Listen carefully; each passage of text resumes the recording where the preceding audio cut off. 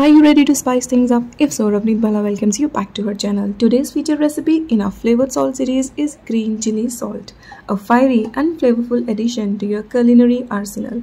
This simple recipe uses homegrown green chilies and pink Himalayan salt to create a vibrant condiment that will tantalize your taste buds. Pulse both ingredients a few times until the ingredients are well combined and the chilies are finely chopped.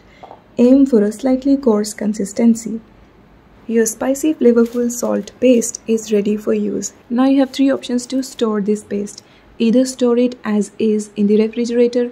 Number 2, you can dry it under the fan for a whole day or in an air fryer at 80 degrees Celsius for 20 to 30 minutes. After that, pulse to powder and your green chili salt is ready for use.